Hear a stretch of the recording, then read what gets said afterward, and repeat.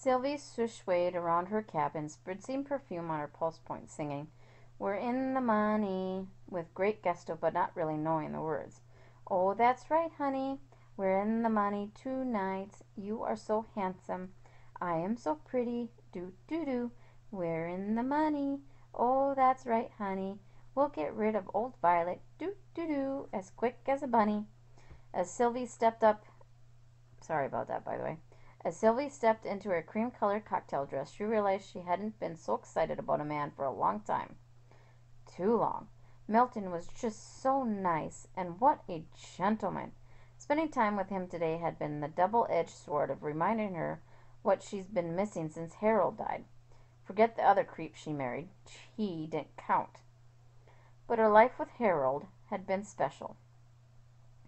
This afternoon Milton had unknowingly brought on a reassurance of those feelings, of how right it can be when you're with someone and there's chemistry.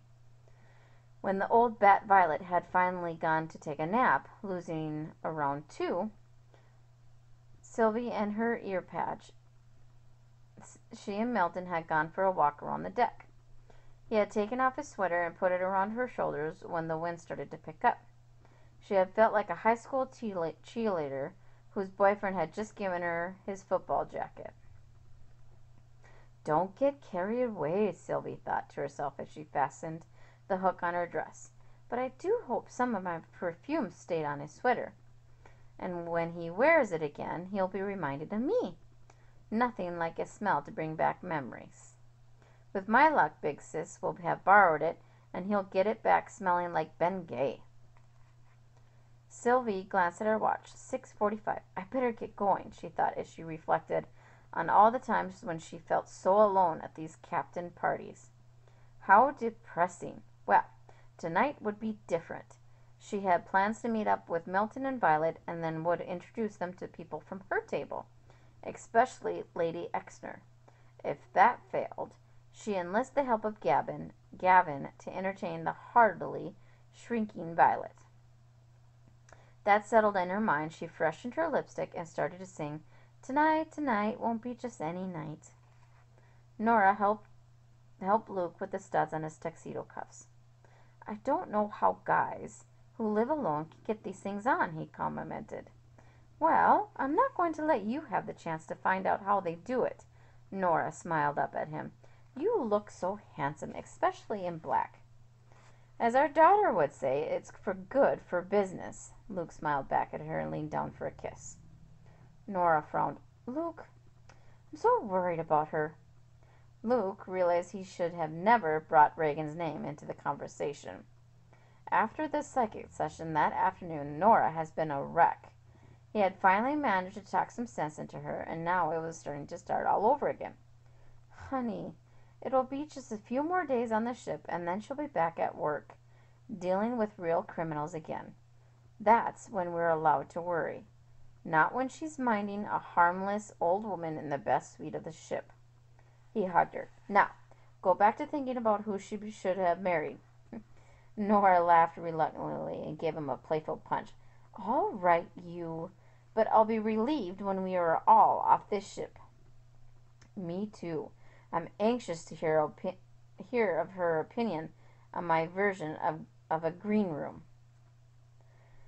Reagan followed Veronica out of their suite, not expecting to cruise home. Reagan had not brought many dressy clothes on their trip. Clad in a deceptively simple black cocktail dress, she provided quite a contrast to Veronica's silver taffeta ball gown, the rejected outfit of the night before. "All I need is a white apron, and people will think I'm her traveling maid," Reagan thought. As the elevator door closed on the hoop of Veronica's dress, Reagan pushed all the buttons in a frantic effort to save the dress from being ruined. She needn't have worried. When she finally managed to free Veronica's glad rings from the groaning, buzzing, jammed door, the hoop immediately sprung back into its original shape. "It's crush-proof," Reagan thought with amazement. That must have been ghosts of fashion police trying to destroy it. "Ew!" Veronica Veronica cried. "Thank you, Regan. I'm so glad it didn't rip." "Rip?" Regan thought. "That thing is made of U.S. steel." "No problem at all. You look so pretty, Veronica." "And so do you, my dear. But I would love to take you shopping and really dress you up with some hoopah. For example, you will look lovely in a dress like this. Would you believe I bought it off the peg?" Yes, Regan thought. Gavin entered the Queen's room with a nervous air. The band was playing softly in the background. The captain and his senior management team, spit and polished in their dress whites, were ready to meet and greet the first-class passengers. The ship's photographer had his equipment set up, ready to snap passengers as they flanked the captain. It was a great money-maker on these cruise lines. Even though the photos were outrageously pricey, not many tourists could resist buying the mementos of their trip. That went on sale as fast as the photography staff could get them on display. Some people bought them to get their highly unflattering likenesses out of the display cases, where they were subject to the scrutiny of their fellow travelers. "I better do some good mixing tonight," Gavin thought, obnoxiously. "If I don't get that bracelet soon, I'll need a lot of spare time to spend only with Veronica." The apprehension sent a wave of anxiety sweeping through his body. He forced a smile and walked over to say hello to the captain. Gavin reached out his hand. "Good evening, sir." Thanks to the fact that Veronica was so anxious to get to the party, she and Regan were one of the first people in line to meet the captain. Within a few moments of their arrival, the line sneaked out to the door and past the Lancelot bar. Dutifully, the captain put his arms around both of them as Veronica tittered, "Cheese!" Though the captain did his best to be charming, Regan was relieved after the unusual pleasantries were exchanged. As Veronica attempted to linger with him, Regan accepted a glass of champagne from a passing waiter and looked around.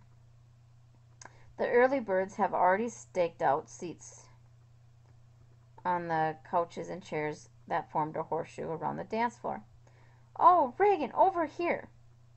Regan turned to her left and saw Sylvie waving to them. She was seated on one of the couches next to an older gentleman. "Veronica, let's go over and say hello to Sylvie." "Lovely, dear. Come on." As they made their way over, the band started to play a version of Chattanooga Choo Choo, complete with squishy sounds made by the drummer's instrument that sounded like a miniature broom. Even though most people her age hated this kind of music, usually played at weddings, Regan did get a kick out of it. She noticed one couple out on the dance floor as they started their own little two-step, joining hands and twirling, knowing each other's moves without even looking, gracefully dancing together, as they probably have been doing for the past 40 years. "By the time I celebrate my 40th anniversary with someone," Regan thought, "the only way we'll be able to move around the dance floor together would be if someone wheeled us back and forth out there." A dancer and a waiter both tripped on Veronica's hoop before they reached Sylvie. "Lady Exner," the woman seated next to Sylvie looked up worshipfully. "Yes." "Syl Gerbert Exner's widow." Veronica seemed delighted that someone finally recognized her status before she had to inform them. Introductions were made. Veronica sat down on the chairs nearest Violet.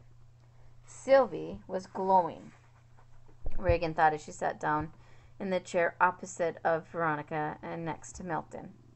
As the room filled, white-gloved waiters passed champagne. The band played on, and the noise level increased to that of a full-blown cocktail party. Chatter and laughter filled the air as people praised each other's outfits and finally got the chance, in the convivial atmosphere, to say hello to fellow passengers they had not met yet. Cameron Hardwick leaned against the column, sipping his champagne and sneaking an occasional glance over at Veronica and Regan. "The future flotsam and jetsam," he thought to himself. Hopefully she didn't wear that gown to bed Friday night. It would serve as a parachute all the way down the side of the ship. She stayed afloat for days. He turned away when he saw the old biddy from the afternoon pointing him out to Veronica. I don't need those two comparing notes, he thought angrily. I just know that young man waited on us at Greece over 10 years ago, Violet confided to Veronica. It was after my dear Bruce died. He insisted this afternoon when I mentioned it to him that he's never been to Greece. But I know for sure he's mistaken. It was in August 11 years ago. We had a window table and I ordered stuffed shrimp. But they were out of it. When I couldn't make up my mind what to order, he got very impatient with me. And to think we were paying top dollar to stay at that hotel. Violet said hotly, We were discussing Greece at dinner last night, and he told us he's never been there. Veronica replied, I'm telling you, I know it was he. Violet humped. I never forget a face. Veronica smiled. He's really quite nice. He took me for a stroll on the deck last night and offered me his arm. So protective. Maybe you'll like to query him again on Thursday evening. I've decided to have a cocktail party in our suite before dinner. I'm inviting everyone from my table, and I would be enchanted if you and your brother would join us. I'd love to show you pictures of Cyril Gilbert and Llewellyn Hall. Violet looked as if the boil on her behind had finally burst. We'll be happy to be your guests. Meanwhile, back at the ranch, Regan thought as she took her seat at the dinner table. Here we all are to share our experiences for the first full day at sea. It didn't take too long for the sharing to start. Have any of you ever been wrapped in seaweed? And Michaela began. I highly recommend it. It's a most tingly and refreshing experience. Veronica interjected. It sounds fascinating. What does it involve? It involves stripping the seven seas of every last trace of plant life to cover the frames of people who are too lazy to exercise, Gavin thought. Well, you have to make an appointment at the Bueller parlor downstairs, but you better do it soon because they are filling up their appointments books fast. Regan, we must remember to call the first thing in the morning.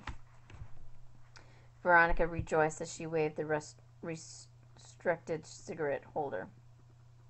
Even though it smells a little fishy, Emil said as she wrinkled her nose. It's so worth it.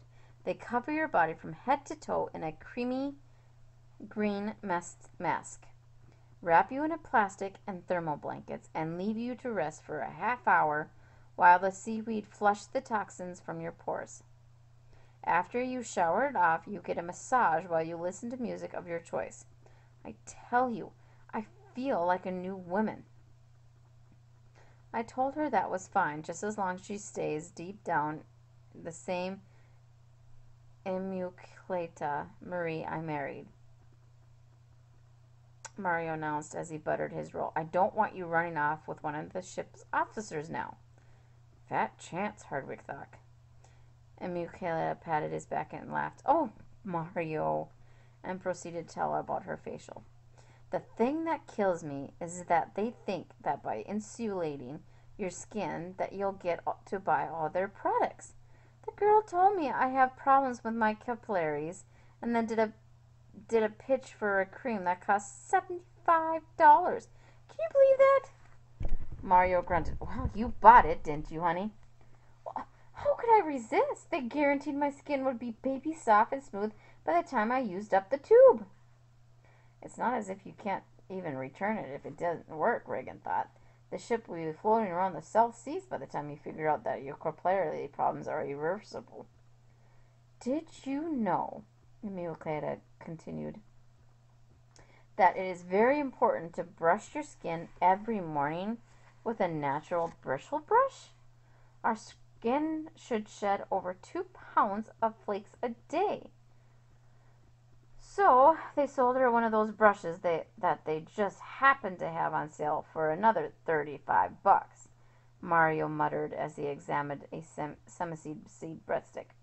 "Oh, Mario," as she patted his cheek, "honestly, slowing our skin is so important, especially around the rough spots like your elbows, your heels, your knees. That's why you exfoliate when you get up in the morning and when you go to bed at night." Gavin wondered if the salon played Old MacDonald had a farm when they brushed their clients. "The girl told me that by the time the average person throws away their mattress, it weighs an extra 25 pounds. And that's all from the dead skin that's accumulated." Okay, that's disgusting. It's like sleeping with a dead body. Ew. No, I don't know if I'll be able to go to bed tonight. Thank you, book. It'll be more exciting than sleeping with my ex-wife, Gavin thought. Cameron Hardwick could barely contain himself. He pressed his lips closed. "Cameron, dear," Lady Exner piped up, "I've been spreading the word. Thursday night, Regan and I will be hosting a cocktail party before dinner in our suite. I hope you will make it. We have a thrilling view that's to die for." "I know you do," Hardwick thought darkly. He smiled at her. "Thank you. I will be there." How perfect. The suite across the hall is probably a mere image, but now I'll know for sure what to expect Friday night. "Lovely!" Veronica cried. "That means that everyone will be in attendance, along with a few other friends we made today, and perhaps a few more we have not met yet. After dinner I'm going straight upstairs to plan which hors d'oeuvres we will serve." "That's my specialty," Gavin quivered, like a pot of water the second before it finally boils. "I planned a lot of the celebrity parties my radio station sponsored. As a matter of fact," he turned and winked at Regan, "one famous author who shall remain nameless adored the scallops bacon I have always ordered for our annual Christmas bash." I think Nora went to that party once, Regan thought. "And, of course, on board ship I have helped many of our guests plan private sororities. Lady Exner, please allow me to assist you this evening. I'm sure Regan might like a chance to join some of the younger folks down at the disco." What younger folks, Regan thought. Gavin realized his armpits were drenched, and he felt lightheaded as Veronica agreed heartily. "You are too kind," she cried. "How lucky are we to have been placed at your table? Aren't we lucky, Regan?" "Very lucky." "I'm sure Regan would welcome the opportunity to expand her horizon by socializing in the disco this evening. Would you, Regan?" "I am always looking to expand my horizons." "Good. It is settled then. Mr. Gray will make party plans with me, and you will go forward and mingle." Veronica made a swooping motion with her hands. "Maybe you'll dance with that young man who smiled at you during bingo." "Pigs in a blanket have always been a favorite hors d'oeuvres of mine," Veronica pronounced as she plopped down next to Gavin on a pastel couch. "Although I'm afraid some people find them common. Sir Gilbert loved them to excess. I shall never forget the time he popped one in his mouth and his eyes took on a glazed look. I panicked and started pounding on his frail back." This was before the Heimlich maneuver was invented. Gavin waited in expertly for the final word on Sir Gilbert's fate. Veronica sighed. "Turns out he was just fine. Just taking a little snooze with his eyes open. It happens more and more as one gets older. It was very near the end of him, and the poor dear's health was failing rapidly. I was just glad that he had the chance to enjoy one of his favorite treats just days before he departed this planet for points unknown." Veronica paused, opened the special menu for private parties, and smiled to herself. Happily, he enjoyed his favorite treat in the world just moments before he died. Veronica turned to him with a glow in her eyes. You're a very attractive man." She raised her eyebrows expertly.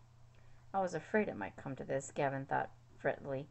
"I'll have to head her off to the past. Damn it, I'll have earned every last penny I get for that bracelet." He spotted a bottle of mineral water on the bar. "Speaking of health," he stammered out as he fumbled out of his seat and over to the bar, "I bet you haven't had your 6 to 8 glasses of water today. Allow me to pour you one." "In a setting such as this I prefer champagne," Veronica cooed. Gavin lunged for the glasses, twisted open a dark green bottle of Perlino, and hurriedly poured its sparkling contents, causing it to bubble up and overflow. Grabbing a cocktail napkin, he mopped it up. "But this has bubbles too, and you can't drink so much more of it," he laughed with a nervous relief as she beamed and accepted it from him. She had had a couple of whiskey sours, wine, and a cappuccino at dinner, he calculated rapidly. A couple of these should send her scurrying to the loo. And with any luck, that dress will take minutes to negotiate around the toilet seat.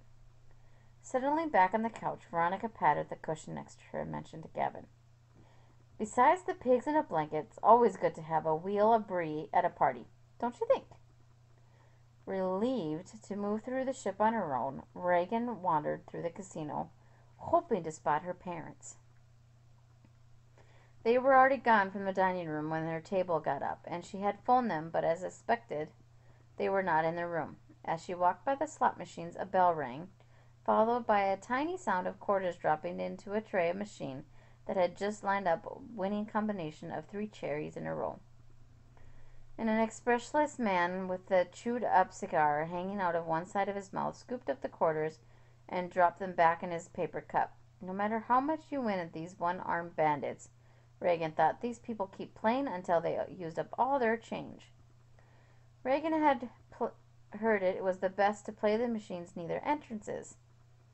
The victorious sound of the ring of bells attract people wandering by, and no doubt the cruise line hopes they'll respond like Perlavog's dogs. The blackjack tables were full, and Regan noticed that Cameron Hardock was already seated in one, and a waitress was serving him a drink. "I don't want to get involved with him," Regan thought. Fixing her eyes straight in front of her, she kept walking.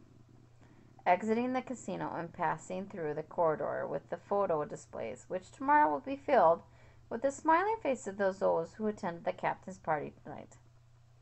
She remembered that Veronica said they must order extra copies, as she was sure her cousins would want a copy as well as Philip and Val. Val recently dug out some of the old family pictures in the attic, Veronica had said, and is having them framed. Except, of course, the pictures of Sir Gilbert's first wife. She looked like a pleasant enough lady, but I don't really need to be reminded that there was ever anyone else in Sir Gilbert's life. Too bad, because there is a striking one of Sir Gilbert as a young man, but she is in it, and although I understand she was very good to him right up until the time she died, who needs to look at her? Regan reached the door of the Knight's Lounge and looked in. It amazed her the way it took on a whole other aura in the evening. The lights were low, candles flickered on the tables, and the people who had played bingo in this room a few hours ago in their shorts were now all dressed up. No wonder romance flourished at night, Regan thought. People looked better at candlelight. It certainly was the subject of many songs. Will you still love me tomorrow? Gee, probably not. A magician had just finished his routine and thankfully did a disappearing act himself.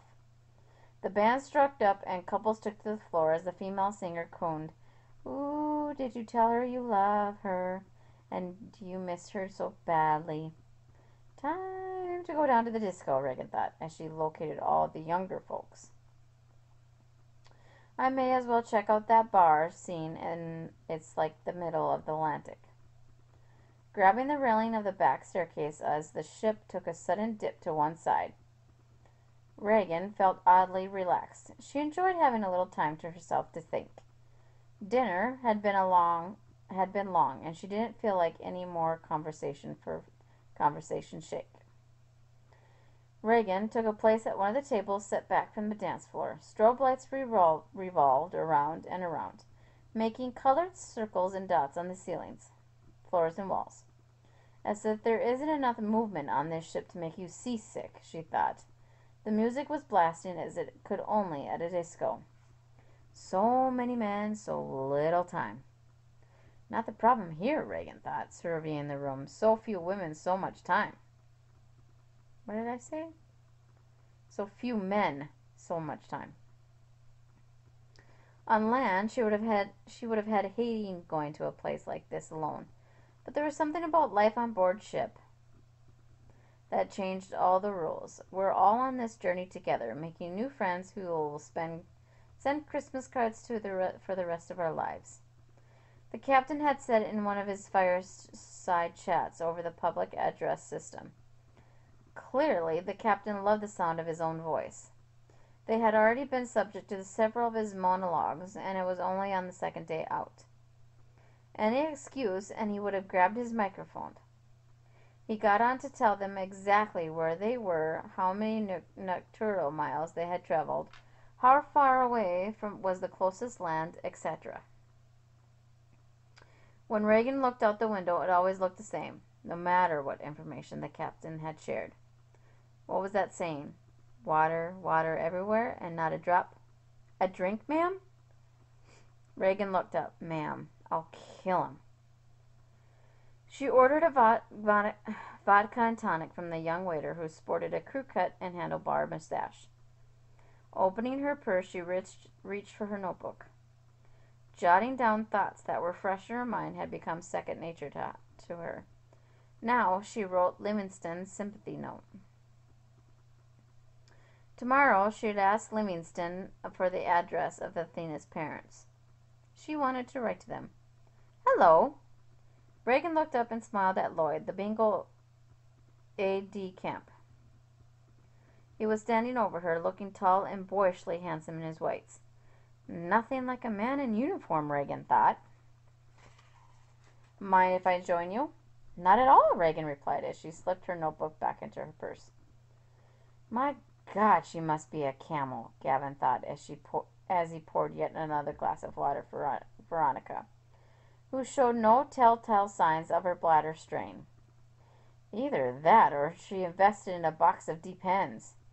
A half hour ago he'd been particularly doubled over in pain and used the facilities himself. But she seemed oblivious to the call of nature.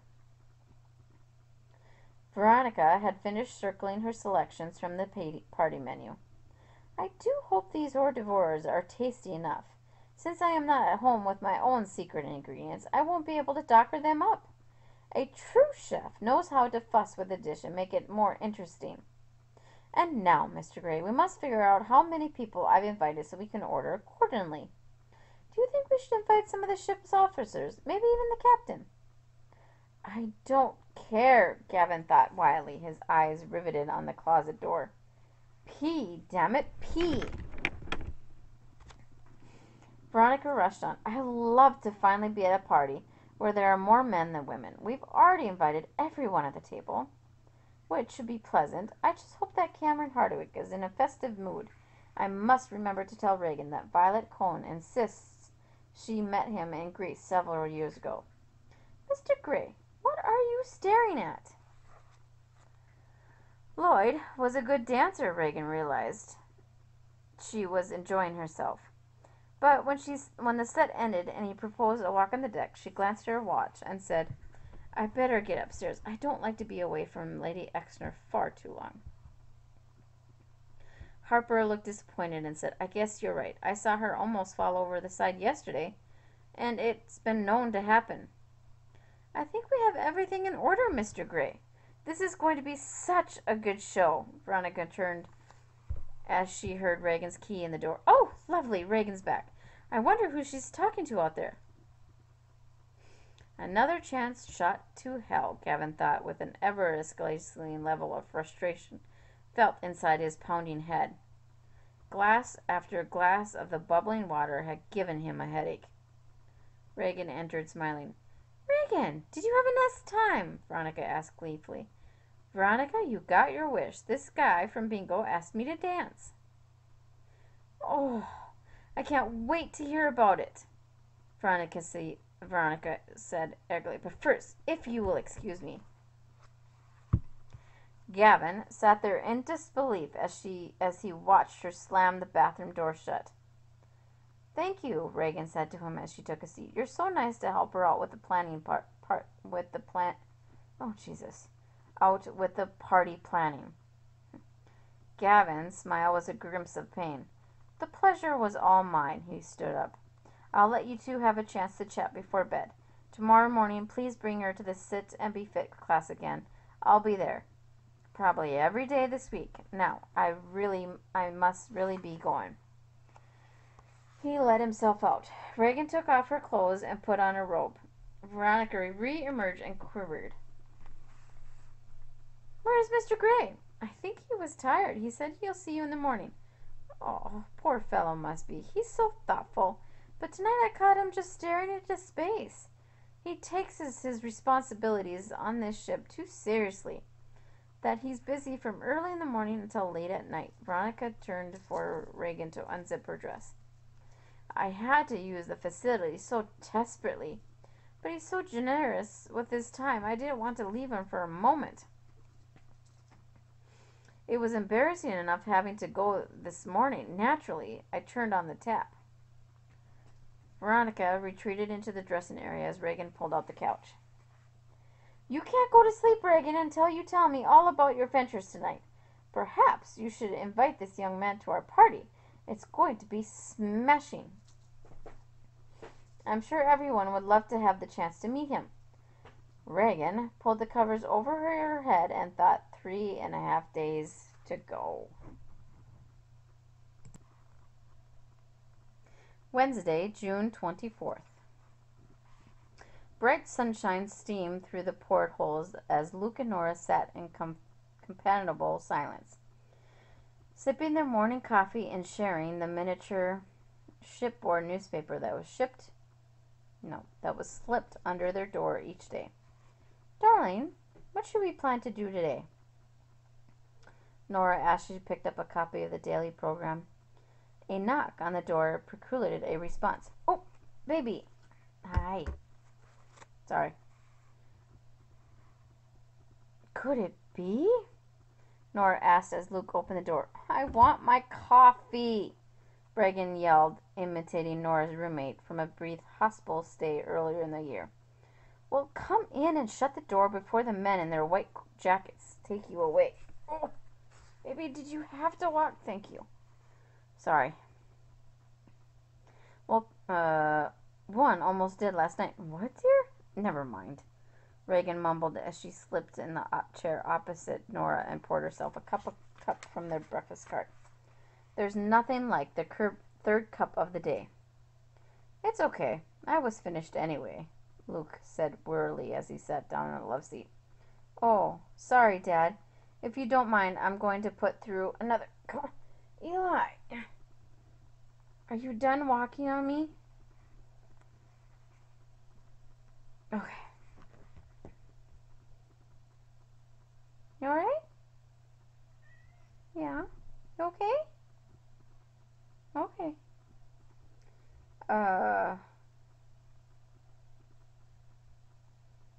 Oh, sorry, Dad. If you don't mind, I'm going to put through another phone call. So sit here. Nora looked curious. Who are you calling now? The inspector in Oxford again. I want to see if he had any luck with getting the newspapers from Greece. Reagan frowned. Isn't it too much of a coincidence that two people from the same family were murdered within months of each other? I don't know. There's got to be a connection. Reagan, what are you saying? I guess I'm hoping that someone in those Greek papers will jump out at me. Nora hesitated. I've always taught you to trust your instincts, but after the way that psychic reacted to you yesterday, Reagan, she was afraid for you. Mom, that woman is a quack.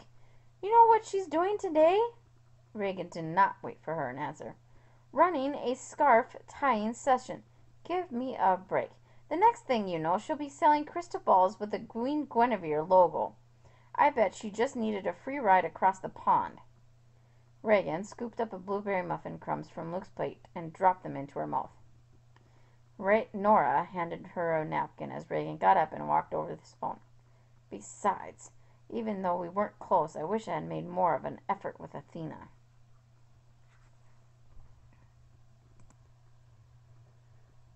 Oxford. Carrying a piping hot cup of tea, Nigel Livingston walked down the drab hallway of the police station in Oxford, heading for the last door on the left, his office. My home away from home, he mused, with pictures of his wife and daughter adoring his massive desk. He quickened his pace when he heard his phone ringing, causing the steaming brew to spill over on his stubby fingers. "Oh, buggers!" he muttered angrily as the tea dripped down the side of the cup and splashed on the gray tile floor. The call was from Regan Riley. "Just a second, Miss Riley." With the receiver in one hand, Livingston circled his desk, sat down on his swivel chair.